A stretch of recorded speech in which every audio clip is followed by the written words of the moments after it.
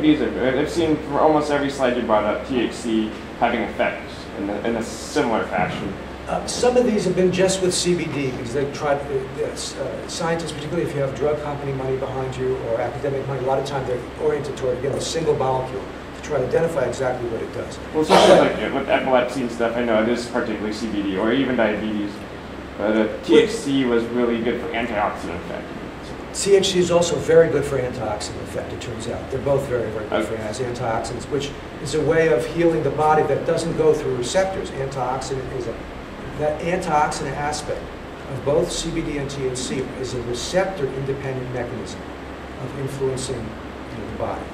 That's the way the scientists are, receptor-independent. But yes, most often THC and CBD are working in sync, but we're going to get to that later. Just to develop this point a little bit about this enzyme called FA. It's the long scientific name, but that enzyme that breaks down our body's own cannabinoids, our natural cannabinoids in our brain and throughout our body, called FA. CBD inhibits FA. And they found that when you give a FA inhibitor that the drug companies create a synthetic one, they don't use CBD, they use some synthetic thing they create and they tweak the enzyme levels of rats. And you see what happens?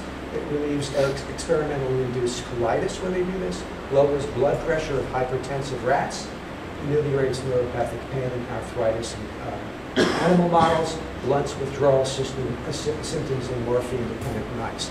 All animal studies, all things that happen when you suppress this enzyme that breaks down your own cannabinoids, thereby elevating your cannabinoid levels. It does sort of the same thing that THC hitting the cannabinoid receptors.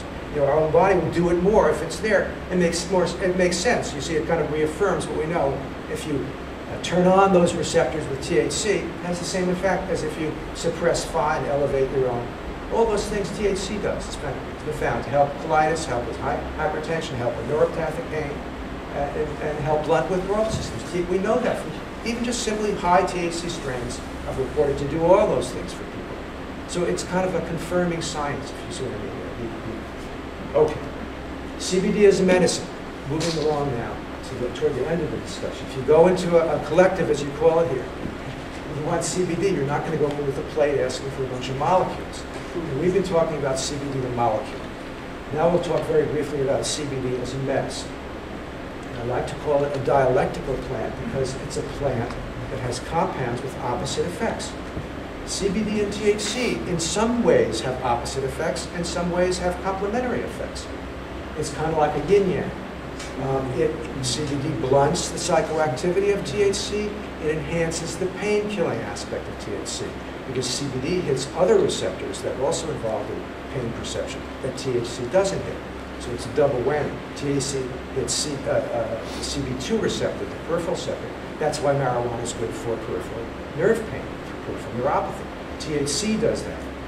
CBD adds another dimension to it, like in other places in the body. So if you get CBD-rich medicine, it will be, by all accounts, the best medicine for neuropathic pain. There's certainly nothing coming from big pharma for this. We call it the entourage effect. When I say we, I'm all of a sudden I'm posing as a scientist. If I didn't say at the beginning, I'm not a doctor or a scientist, I'm just a journalist. But the entourage effect is a beautiful phrase, almost a poetic phrase that Raphael Mashulin uses, that guy who first elucidated the structure of CBD and THC. And it refers to the fact that when you look at the cannabis plant, you have hundreds of different compounds in there, about 100 different cannabinoids. Most of them are so tiny and they're so, you don't even know anything about it. But a bunch of them we do, and they all have medicinal properties. And then you add to that the terpenes, the things that give the plant the smell, the beautiful smell. It could be over 100 different terpenes have appeared in marijuana, but no more than 40 at a time in the plant. But all those things, it turns out, have medicinal effects. Some of those things hit some of the cannabis receptors, the CB2 receptor, certain terpenes. So they're like chemical cousins. And then you have the flavonoids, the compounds that make the fruit it's called, make strawberries red, blueberries blue, the flavonoids. There are certain flavonoids that only exist in marijuana, nowhere else. Flavonoids are very important in terms of, you know, eat your blueberries, right? We're being told this is really great antioxidant. So you get all this effect from marijuana, and the point is that you have all these different components of the plant, each with their own medicinal attributes, when combined, have this entourage effect together, so that the therapeutic attributes of the whole plant is greater than the sum of the parts. Whole plant therapeutics. And that's why Project CBD is really the THC's defense committee. We're not against THC by any stretch, but I'll go into that a little more.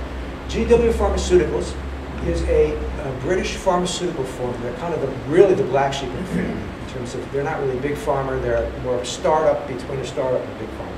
But they've got a lot of money and they're putting out a great product, an under-the-tongue spray that's basically 49% CBD, 49% THC, and a couple of percent everything else. It's a whole plant extract. Delivers a consistent measured dose. It's an under-the-tongue spray. So every time you spray it, you're getting a certain amount, exactly. And what the drug regulators like, it's clinically effective without causing psychoactivity. In other words, that spray, while it might help relieve multiple sclerosis pain, will not get you high. And that's what it indeed was for. It has been initially marketed for. In Canada, it was adopted. Now it's adopted in many countries around the world, this spray, not only for multiple sclerosis, but for other kinds of neuropathic pain. Diabetics have this kind of pain, cancer patients, this kind of pain, and AIDS patients. In the United States, clinical trials are going on with human subjects for Sativex, GW's product, testing it for cancer pain. So it might be approved as a medicine. And I say, they play the whole big pharma game is what they're doing. But it's a whole plant cannabis medicine. It seems to be a very good medicine.